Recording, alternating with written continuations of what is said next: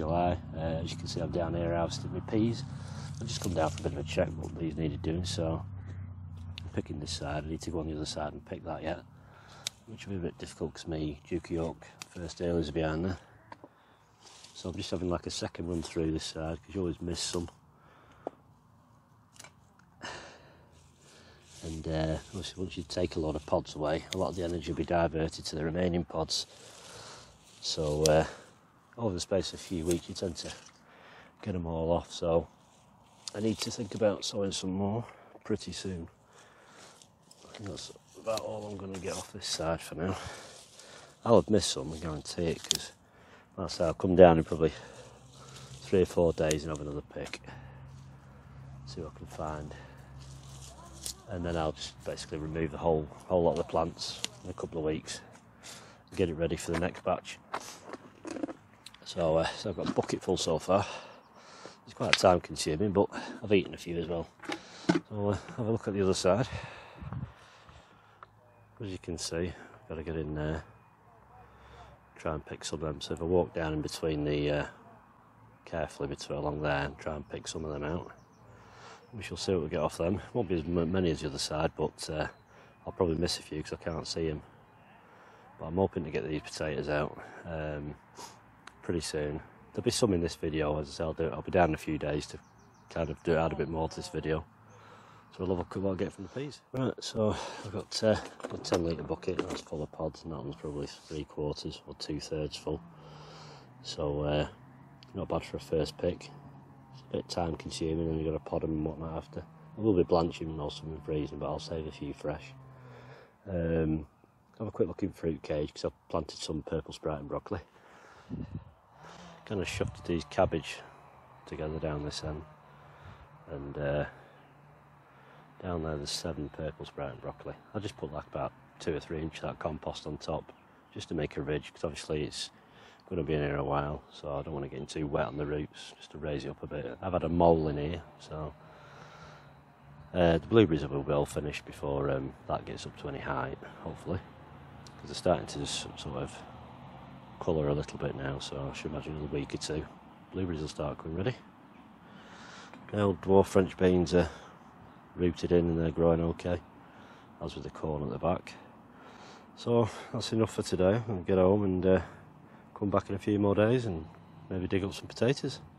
Right, I'm going to dig these Duke Yorks up. I've forgotten my microphone like an idiot, so I'll just film probably some of these, and then I'm going to dig the whole row up. I think we've had about 11 weeks, I think, so they're not died back, but there should be some on, because I need to clear this area to get at the peas. So you know, and also them swift potatoes, I've probably used most of them, to be honest, so I've not got many left.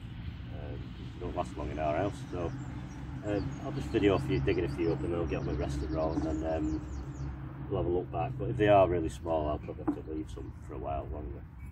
So it's just a case of where do you start, you know, tuck in somewhere. A lot of white fly out there.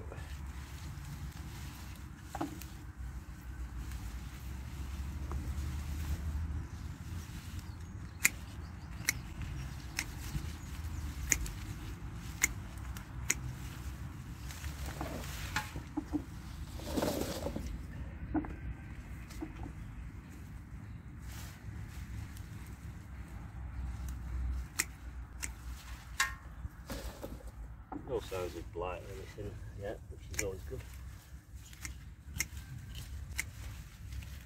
It's not raining, that's always better.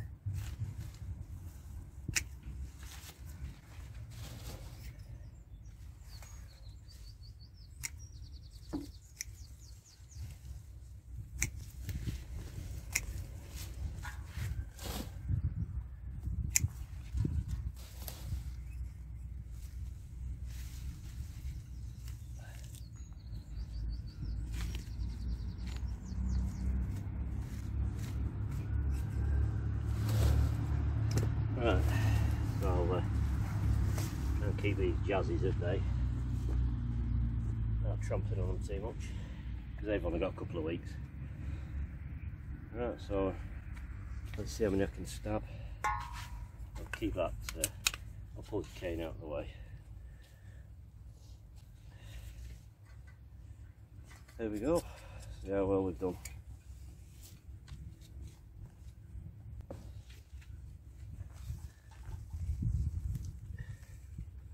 There's a spud, dig it up.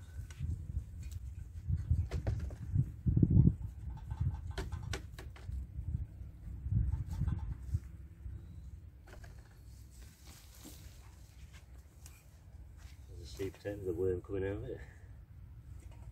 A few small ones, but don't mind.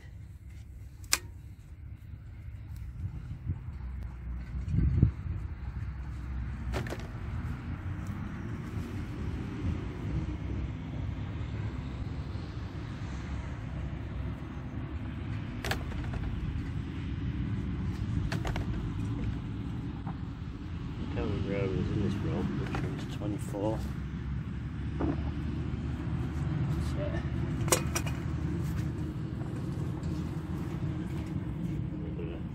Happy birthday foil thing there.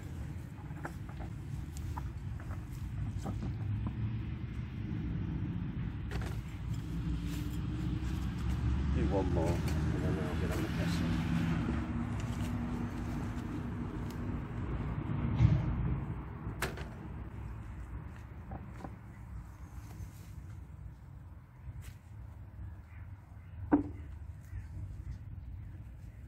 Not massive, but like I say, first earlies are okay.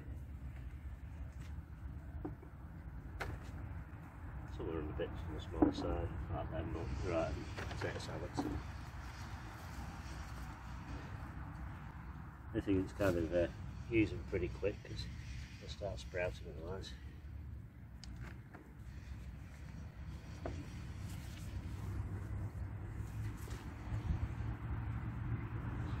Go through it and then I'll give it a second go through to make sure I've not missed any volunteer spots.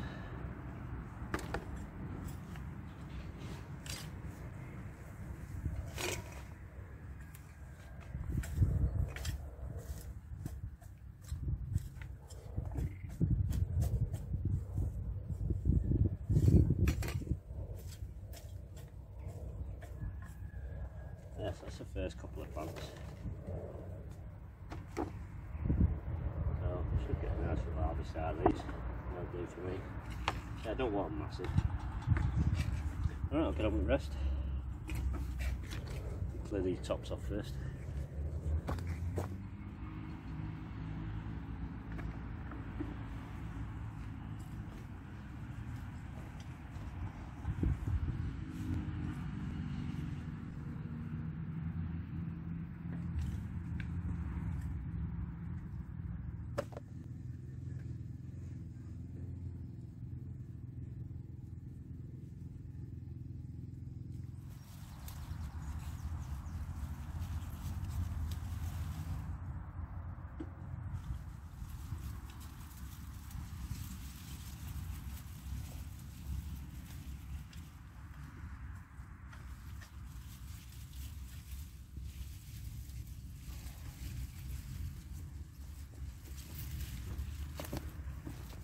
Right, that's all the Duke York dug. I was just going to dig half a row and leave the other half for a few days. But I thought no, I need to get the peas picked. So I thought I'll dig the lot up. I could have left them a bit longer because obviously, you know, that some of them are small, they're just smaller a bit more, but it's the first early and I don't want that many big ones. Because obviously I've got a load more to go at. Probably another 100 plants and that. I think there was 22 plants in all. So it's not going to be a massive weight, but you know, just filled this. I'm going to weigh them just to see, because I want to try and keep a record of how many potatoes actually get to grow this year. So, but if I'd have left them like, you know, another week or something like that, maybe another couple of pound. Duke York's one of the only first areas I find that make really good roast potatoes, which is one of the main reasons why I grow them every year. So they're not known for being high yield, but like I say, they're just a kind of quick bonus crop just to put down the side of the peas. And then I'm obviously on to the second earlies then. So we'll get these in here. Somehow without tipping them everywhere, so I have to take a few off the top. There's a few with a little bit of scab, but it's not the best soil on this plot anyway, but I'm hoping to put a bit of compost where I've just dug these up. Not to grow anything in now, but just to start adding to the bed. Right, let's see if I can do this without tipping everywhere.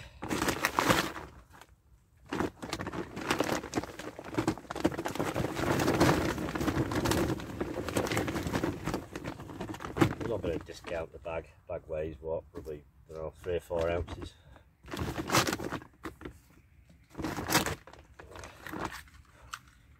The scale sorted.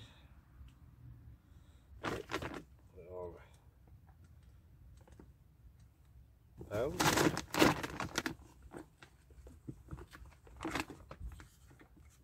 Open weight for the week and see what we've got.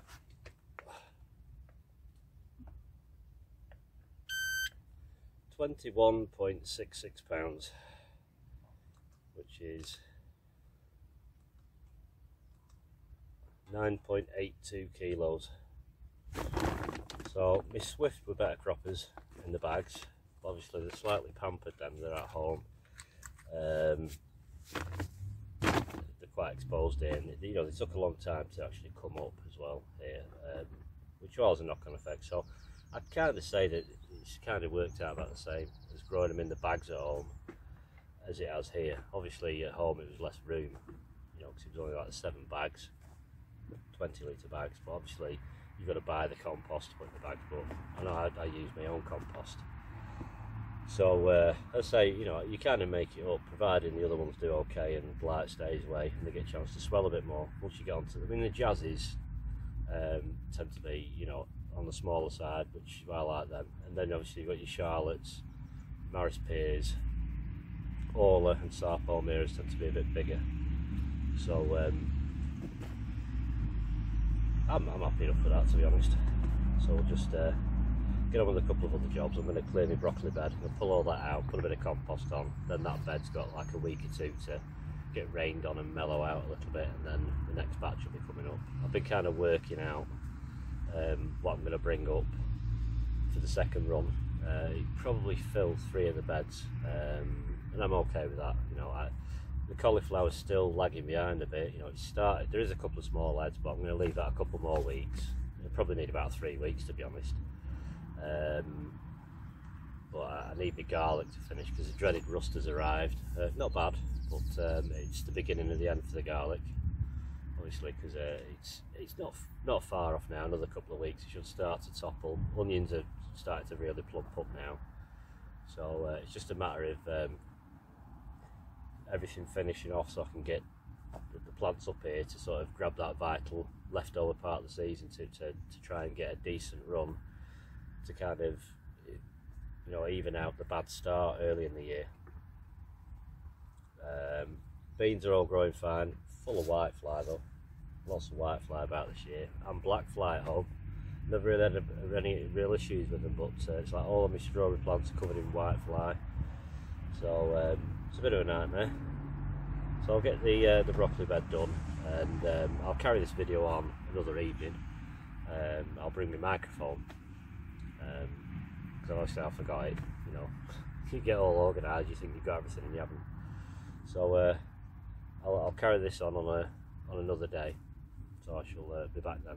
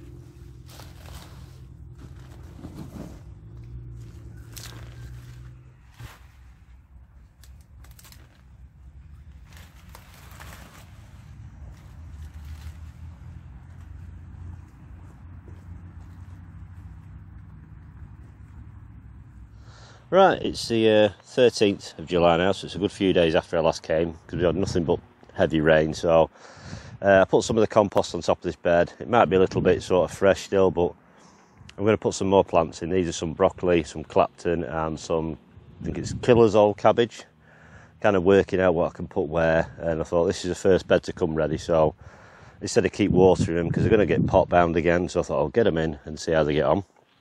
So I was going to do a little modification to this bed, but it can wait for now. I don't want to risk sort of taking the net off on a bright sunny day when I've seen a few cabbage whites around, so it's just not worth the risk. So I'm just going to sort of lift this net up, and hopefully you'll be able to see everything all right. And I can work out my sort of where I'm putting things. I'm not going to do it as sort of meticulous as I usually do, but probably somewhere near. There'll be some that are like sort of 3 across, and some that'll be like 4 across. Obviously there'll be probably 8 rows like there usually is. I'll try and get this side of the net out of the way, this end. I'll just carry on rolling it all up first. Usually I'd kind of prefer to do this just one half at a time, but well, as I'm videoing and I'm here, I'll just have to have eyes in the back of my head for the old cabbage whites. It only takes one to come in and cause God knows how much aggro. My other Claptons are starting to form heads now. Slugs are having a good do and all, I look at it. It's the only problem with, you know, and being up here, I can't sort of keep all the slugs in check. I'm just going to try and knock this, put a little bit of a knot in this net to try and keep it up out of the way. And I'll check if you can see all the bed. Yeah, a few shadows, but you'll get the general gist. Right, so I'm going to put the broccoli up that end of the bed. The Clapton does get a bit taller, but the broccoli will probably be out first, so you know it'll romp ahead. It's taller at the moment anyway, and then the cabbage will go down this end, just so I don't cast too much shade over things. Put them there. So I think that one of these is a Clapton, so I need to make sure I don't mix them up. Yep, that one, get out of the way. I've only got 7 Clapton, that's all I had seeds for, so it does have to do. I think there's 15 here, so just kind of working the spacings out. Try and get 4 across. Like so. It's handy actually because I've been it'll probably appear in my next video where I've been storing these seedlings at home. I've actually made a replica of this bed on the patio. So last night I was sort of out working out what I could put where, because I don't want to throw any plants away, but I'm just hoping they don't get too pot bound and dry out, because it could kind of force them to produce a head earlier than I want. So I just hope you can hear me okay, because I have remembered my microphone today.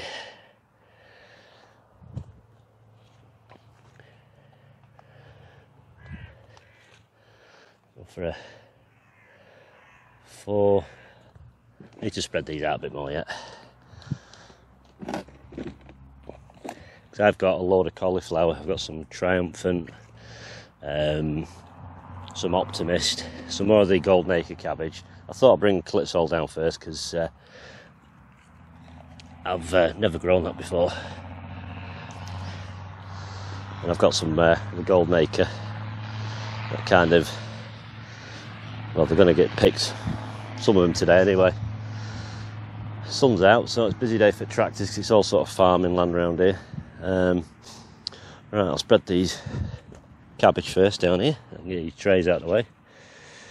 These are going to go 4 across. You can space them a bit wider if you want bigger heads, but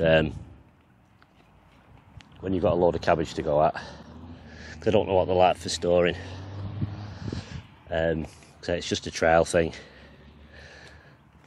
with these, and then if they do well, then they'll be incorporated into my varieties for next year. Obviously I've grown the Quails Calabrese, quite a few times. I've always found it really good, you know, and Iron Man's done well this year as well. A lot of people grow the Iron Man. I've actually sown some more Iron Man. It's a little bit on the late side, but we'll see how it goes. I think I'll work this. I'm going to do sort of three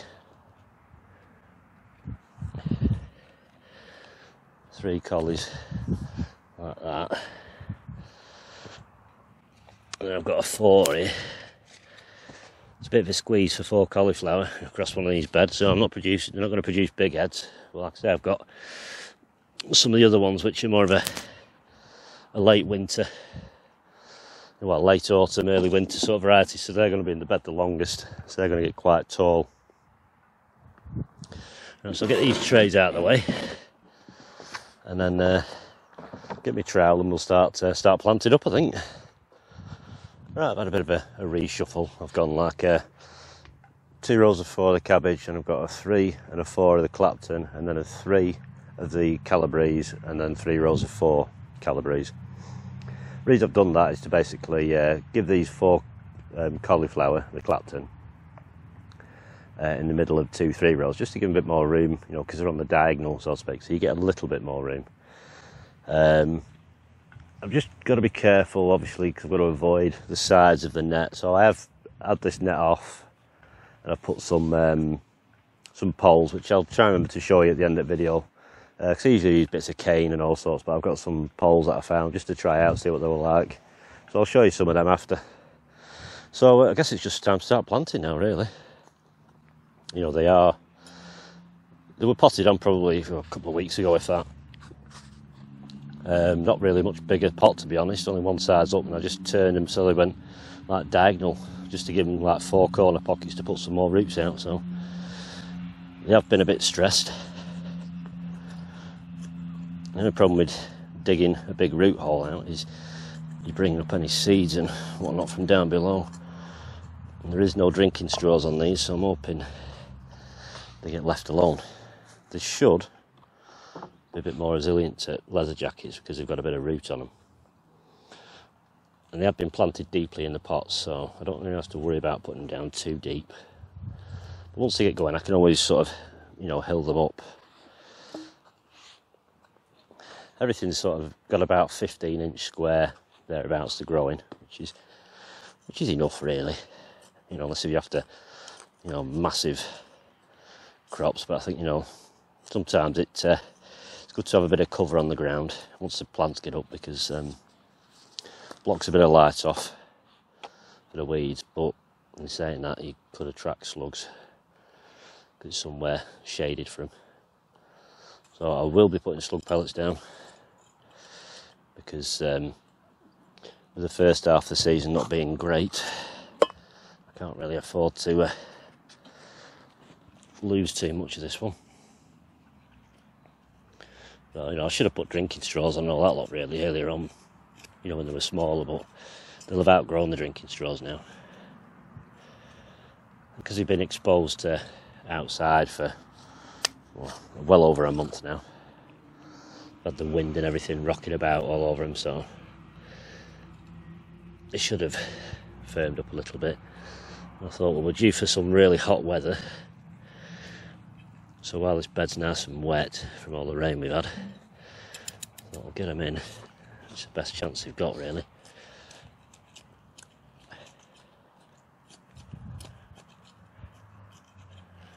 So I'm just keeping my eyes out for any of the old leather jackets.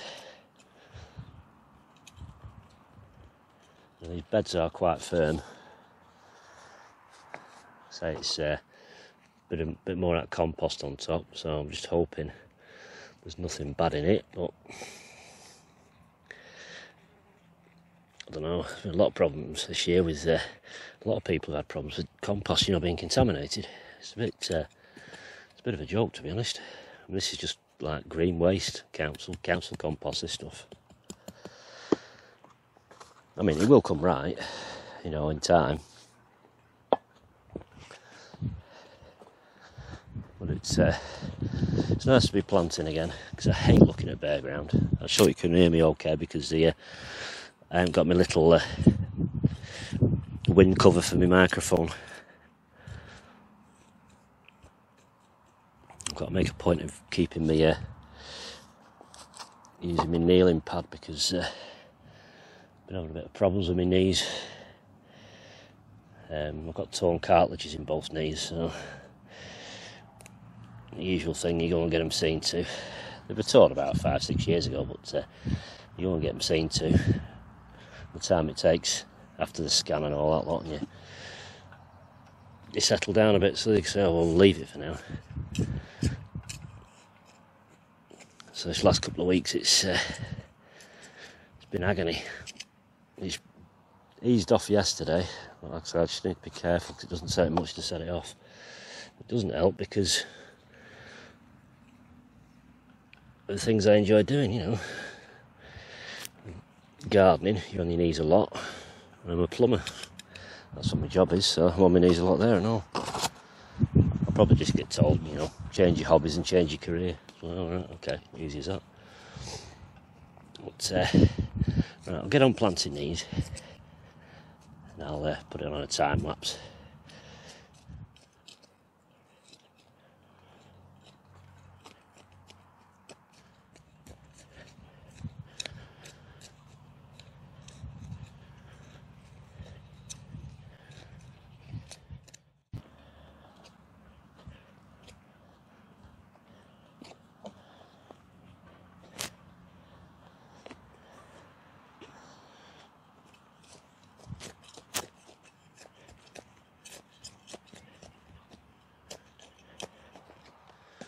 Right, that's all I'm done.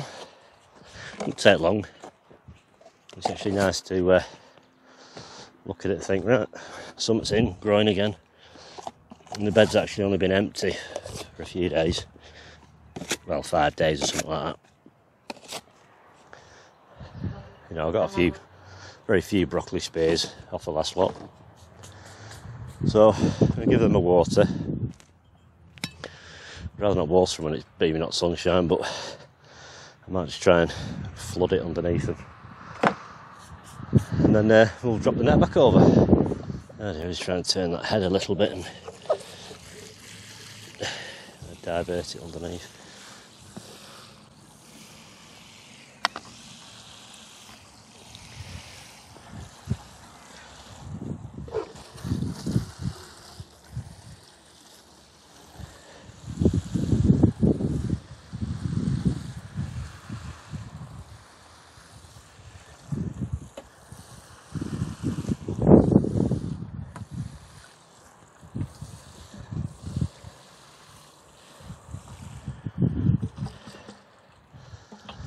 Right, that's them all watered. So I'll just show you these these new poles I've got. Sometimes I use bits of, you know, cane about 1 foot long. Other times I just have like these old aluminium pipes from the old greenhouses when they rust and they fall to bits. I'll just get out the wind. So I pulled these out and basically I bought some of these. Now, they're 1 metre long or 900mm or something like that. I think I got 50 for about 14-15 quid. They're not the steel, it's plastic coated, but they're hollow, so they will bend a bit maybe, but I just sort of push it in, it gives it that bit there to be a little bit more upright rather than curving too early. I mean, you can use rebar and stuff like that, but it's a bit expensive, so I'm trying to do things on the cheap because some of us don't have the money to spend. So if you can only afford little tiny bits of old canes, then fine, that's what I've used for years. You just use what you've got. So I'll drop this net back down now. Well, actually, I'll put some slug pellets on. I know some people won't like it, but that's just the way it is.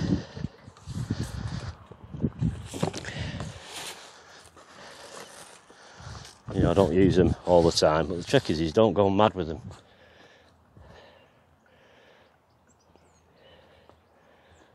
Because they do kind of attract slugs. And you need to replenish them, so there's points putting loads on. You know, I don't use them at home in the back garden. Much at all, really. But it's just one of them things on here. It's a big field. There's a lot of unkept plots here. Scrap wood everywhere, pots, raised bed edges. It's just an absolute haven for them. So I know some people won't like me using pellets, but I just don't want to be. I don't mind a bit of crop going to nature, but there's no point doing it if you're going to lose everything all the time, because everything is against you most of the time. So you just have to try and get the upper hand any way you can. And I can't remember which way my net goes now. That's it. I do need to replace this cane on the top at some point, really, but we'll see how it holds out. Right, that's it for today. Well, for this video anyway, I'm going to carry on. Probably harvest some cauliflower and have a clean up on the bed. So that'll be in the next video, because this is going to be long enough. This video is probably going to be like nearly half an hour, maybe more. You know, but obviously you've seen some of the peas, some potatoes, and just basically stripping all the old broccoli out, and now it's all kitted up again. You know, so I've got the Aquilles, Calabrese, the Clapton cauliflower, and the Killer's all cabbage. So we'll just see how they go. Hopefully crop sort of September, October. Fingers crossed. So I'm just waiting on this collie to come out so I can load this bed up. Onions and garlic to finish, so I can load one, maybe both the beds up. I don't know how many plants I've got.